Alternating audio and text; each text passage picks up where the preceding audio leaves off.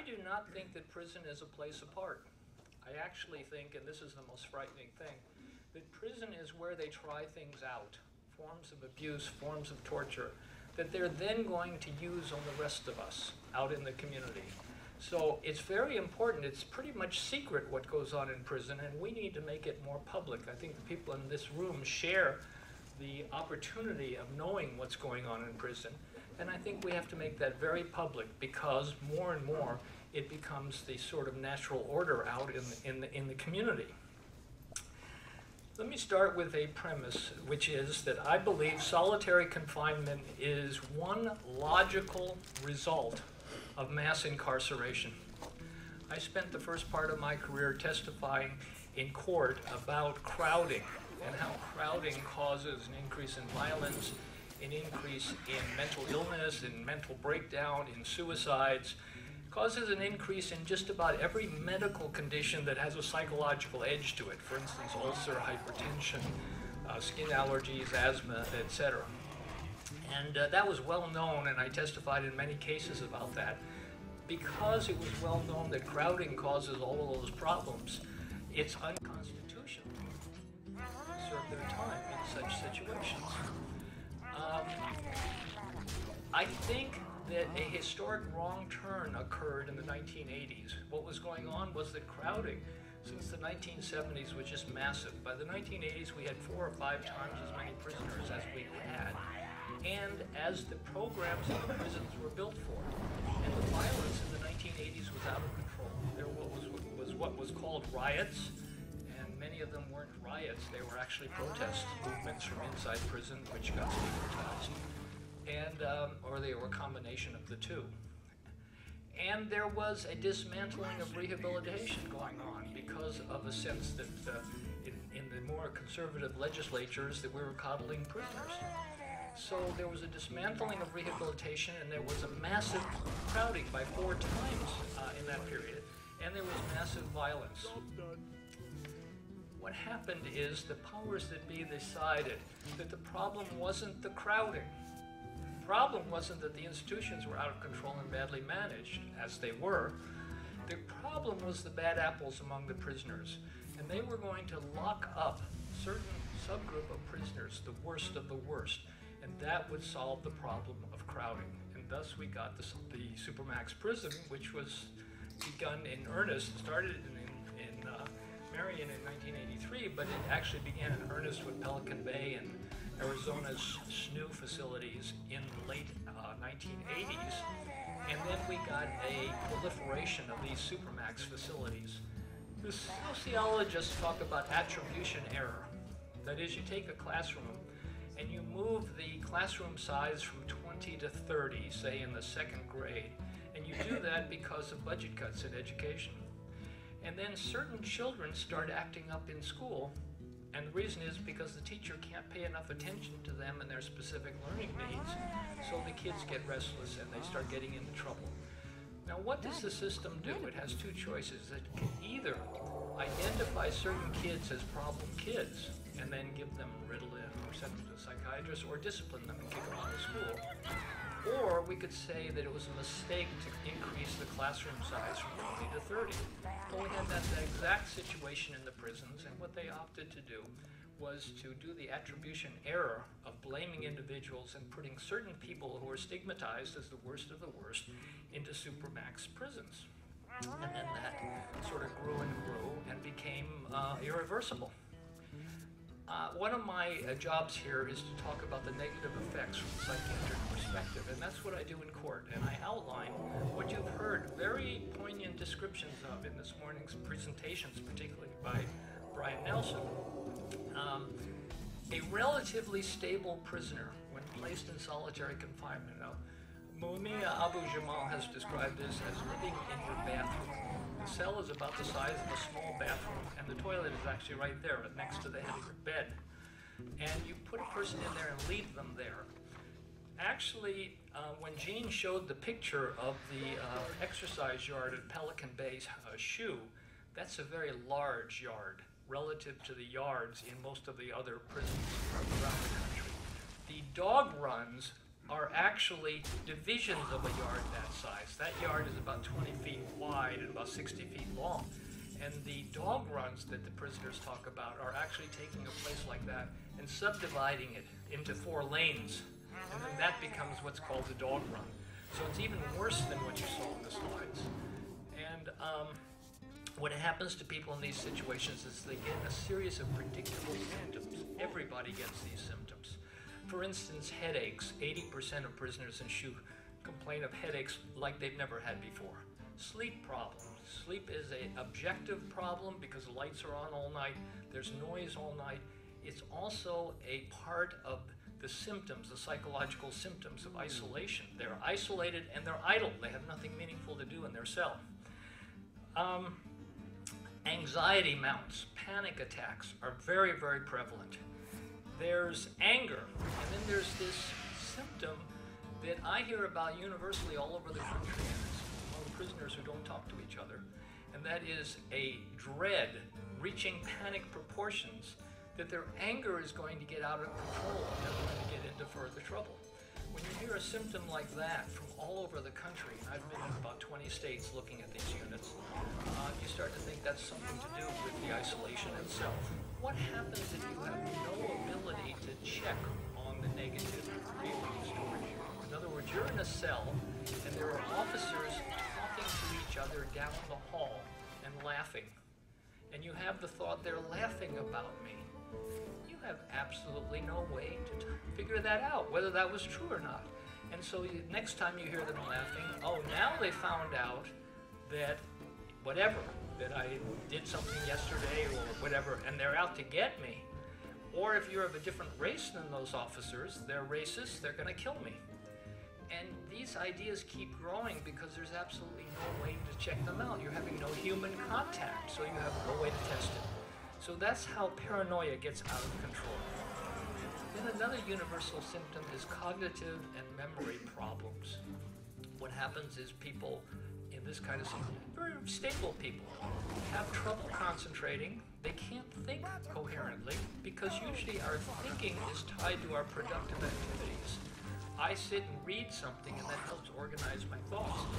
If I don't have anything to read and I'm alone in the cell and all I've got is erratic noise, not even meaningful communication, then I have to start having trouble concentrating and thinking, and I also start having memory problems. So one of the questions I ask is, do you read? 40% of prisoners are not literate at a level of reading. But of the ones who read, if you're in a cell by yourself, reading is about one of the best things you can do to kind of stay in touch, keep your mind exercised. And the prisoners, to some extent, it varies from person to person, and some force themselves to read, but they tell me, no, I don't read. And I say, why is that? It sounds like it's the only possible activity you have. They said, yeah, but I forgot what I read 3 pages earlier. I can't keep a coherent story going, so I've just given up. That's an almost universal symptom. There are ritualistic, compulsive acts like cleaning the cell 6 times a day. Pacing, and Brian, I'm not saying you pacing is a compulsive act, but they pace so that the floor gets worn down. Depression, severe depression, and it's organized around despair. The despair is, I'm never going to get out of here. And there's a lot of crime. And that creates a problem in men prisoners. This also, by the way, happens with women. Women have similar answers. And crying for men is a particular problem because, think about it. We were raised and told by our coaches, don't cry. Don't be a sissy. You're acting like a girl. That's part of male culture. So they get into a supermax situation and they find themselves crying and they can't control themselves. And they tell me in one way or another, I'm losing my mind. Those are what I call relatively stable people. Now what happens to someone who's prone to mental illness?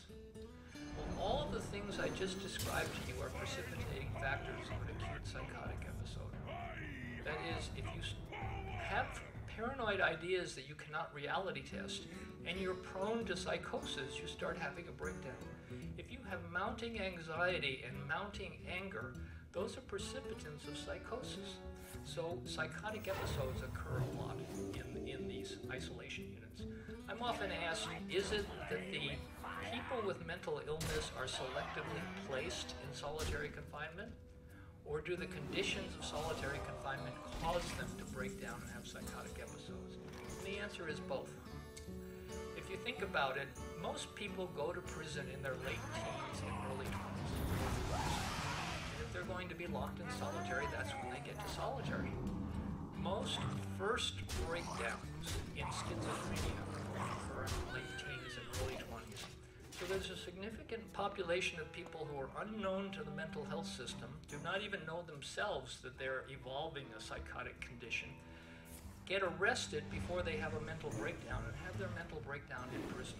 They are really out of luck because the mental health services at some are on average awful. And the behaviors that they perform as part of their psychotic episode are going to be interpreted as rule breaking, and they are going to be put in solitary confinement. So selectively at the Wabash Valley Correctional Institute in Indiana, I went in there and started interviewing people and found some of the most disturbed people I've ever met in my life. And I've had a career in state hospitals and psychiatric hospitals, but these were more severely disturbed than I had ever seen. And I ended up counting, and there was 50%. This was when the Human Rights Watch wrote the report Cold Storage. 50% of the prisoners in the SHU had serious mental illness. I went and reported that to the superintendent, which is what they call wardens in some states. And the warden said, yeah, we use the SHU to control mental illness. So they were putting people in the situation that made their mental illness worse. So psychosis is, I've seen some of the worst cases in my entire career. Suicide is very prevalent. I'm going to give you a statistic. Jean gave it to you in terms of California. California has 60 or 70% of successful suicides. That means when someone dies, occur among the 5 or 6% of the population who are in solitary confinement. That is a stunning statistic. That basically means, as much information as we can get from statistics, that solitary causes suicide. The national average is about 50. New York reports 43%, other states report 50, Oregon reports 60, so it varies, but the average is 50%. That is a stunning finding. Again, the reason is despair. Most people in SHU tell me, now different states have different reasons to put people in solitary confinement. One reason is that you've misbehaved and you have a certain number of tickets with a certain amount of solitary time to do. That's a disciplinary reason, punitive segregation. Some states, California for instance, does mostly gang validation. That is, they think you're a gang member whether you are or you aren't, and they're wrong a lot of the time. And if you have a gang validation charge leading to your placement in Pelican Bay SHU, for instance, that's a life sentence. You're never getting out of there unless your term ends, because this is a sentence within your prison sentence. So you're never going to get out. It's an indeterminate sentence. Thank you. But even the people who get, say, a year sentence to solitary confinement because of a series of disciplinary tickets, they will tell me, I'm never going to get out of here, I'm going to die. And I'll say, what are you talking about? You've only got a year sentence to shoot. And they said, yeah, but that's if I stay ticket-free for that year that I'm in the SHU. When I'm in here, I get so angry and my behavior gets so out of control that I give lip to the guard, they write me a ticket, and then I've got another year to do, and that process will never end. So while despair is a symptom of being in isolation, it's also an objective reality of where people are. In solitary confinement, a culture of punishment evolves, and it's a ratcheting effect. Ratcheting effect is this. There's nothing good that can be given to any prisoner in solitary confinement. There are no privileges. There are no amenities. Rehabilitation has been described. The place is anti-rehabilitative. If they give you a stack of papers and they say, read this and your anger will be more in control. First of all, that's entirely wrong empirically. That is, the place is going to build more anger in you than those pieces of paper will help you control. But second of all, it's a rare prisoner who can get anything from those pages without human contact. So basically, there's nothing going on in this cell, nothing that prepares a person when they get out to be a successful citizen.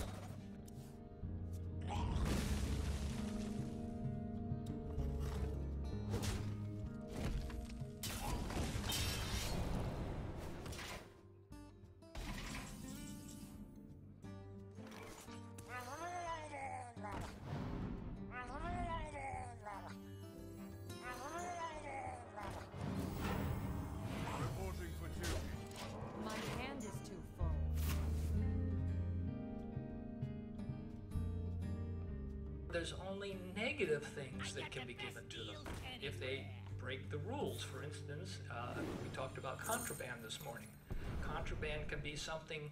In Michigan, if you go to the doctor and the doctor prescribes Motrin for your sore joints, and you keep the bottle in your cell because you don't want to have to go back to the doctor and pay a fee and such next time, and the medication limit runs out, and you have that in your cell, that is contraband, and that gets you a disciplinary ticket. So what happens is every little breach of the absolute rigid protocol gets you a ticket, and then you get more and more tickets, longer term than shoe, and it goes on forever. Now what happens to the guards who are doing these kind of punishments? They have nothing good to give,